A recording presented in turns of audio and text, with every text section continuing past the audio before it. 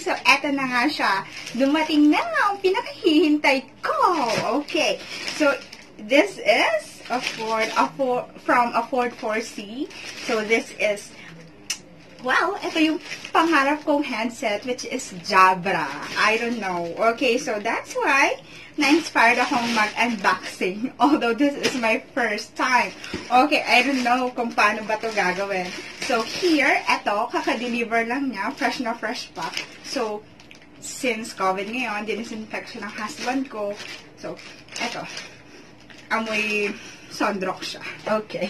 So, let's start. I have here, of course, my scissor na medyo luma na siya at medyo may kalawang na siya. So, let's start. So, here, background lang tayo, in-order ko siya last Friday. So, medyo kabado ako kasi first time ko lang na umorder online na payment first. So, hindi siya COD. So, medyo lakasan siya ng loob. So, ayaw pa sana akong payagan ng husband ko kasi sabi niya, baka ako maloko. Mahal din kasi siya. Medyo costly siya. So, sabi niya, wag na, bili na lang kami sa physical store. Sabi ko, wala kasi akong makitaan ng Jabra dito sa Batangas. Okay, so, ang previous headset ko is this one. Plantronics. Bet ko siya kasi sobrang tagal ko na siyang ginagamit. So, almost 2 years na. Ang ayaw ko lang sa kanya, okay, segue muna tayo. Nawala na kasi yung foam niya dito. At pag nag-tutor ako, sumasakit na yung tainga ko. That's why, I think it's time naman to change, okay? Investment na rin since, you know naman, nag-aakad-sok ako at nag-enjoy naman ako sa ginagawa ko. Although, minsan, tiring, pero masaya ako. Lalo na ngayon na quarantine. Okay, siguro kung wala ako nito, medyo maiinip ako. Pero dahil sa kanya, medyo masaya ako, hindi ako nade-depress. Okay, so now, kasi ang husband ko, never talaga niya akong pinalabas. Okay, actually, simula pa nung nag-quarantine, GCQ pa lang, nag-ECQ, GCQ, hindi pa ako nakakalabas. Lately lang, nung June 1, kasi teacher ako, so may kinailangan akong dalhin sa school, card ng mga bata ko. So, yun, medyo napatagal na tayo. Balik na tayo dito. So, yun nga, COD siya. So, siya is a Ford 4C shop. Kaya na ko siya nalaman kay Teacher Ja. Thank you so much, Teacher Ja. Kaya ako nagtiwala sa kanya kasi in-endorse siya ni Teacher Ja. So, Teacher Ja is also an ACADSOC teacher before. So, ngayon, medyo, parang wala na siya ngayon. So, anyway, buksan na natin. Okay. So, let's go! Yay! Okay! So, medyo okay siya kasi naka-box. Naka-box siya ng medyo secured siya. Okay, let's open it. Okay! I'm so excited. Okay, so eto na siya. Okay, so eto. Nasa pouch pa siya. Ayan siya. Okay, and there you go. So, open natin. Wow, I'm so excited na talaga ako. Okay, so yun. This is model siya SHC016. So, Jabra Evolve 20. So, eto na siya. Let's try it. Okay. So, I have here, first, of course, manual. Oh! Yes, napaka-reckless. Okay. So, here, I have here a manual. So, yun. So, may some troubleshooting. Meron rin siyang mga, anyway, just common manual. Okay, here, of course, so, kung paano mo siya i-plug in. So, yun. Quick start guide here. Okay, may kasama siyang ganyan. And then, well, eto na siya. Okay, so, this one is, of course, free concentration music. Okay, so, kaya gusto ko si Jabra. Okay, kasi maganda yung tunog niya based sa mga reviews na pinapanood ko. There you go. Okay, so yon. Physical muna tayo. Okay? So, maganda siguro yung kanyang mic. Okay, iyon. At last, maganda siya. May foam and then medyo movable siya. Unlike dito sa aking old, which is naka-fix siya. This one is movable. Okay. Namu-move siya. Napi-flip. There you go. There you go. This one is not. Okay. And then, maganda rin yung mic niya.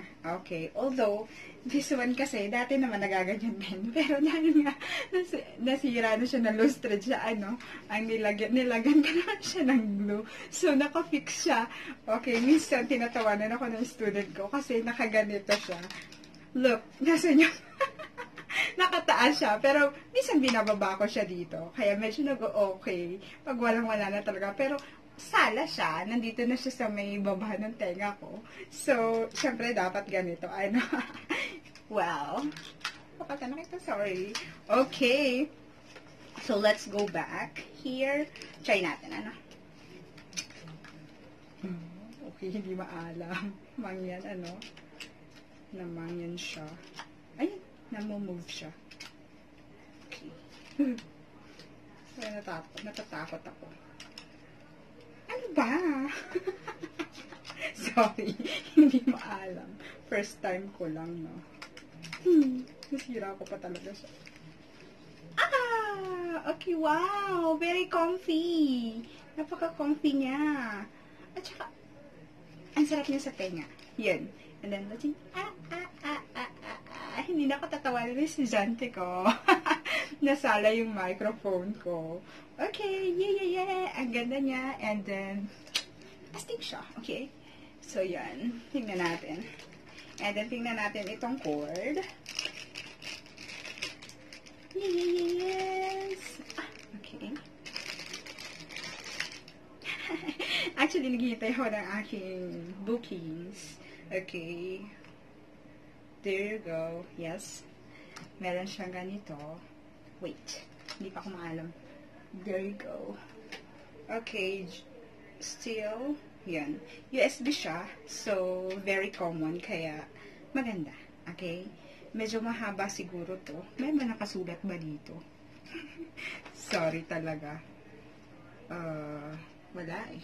Okay, walang nakasulat. I don't know. Baka dito.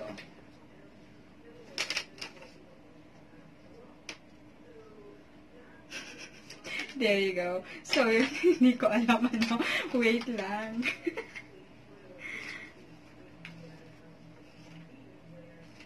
Okay. At hindi ko siya maintindihan. Okay. Iba yung sulat niya. There you go.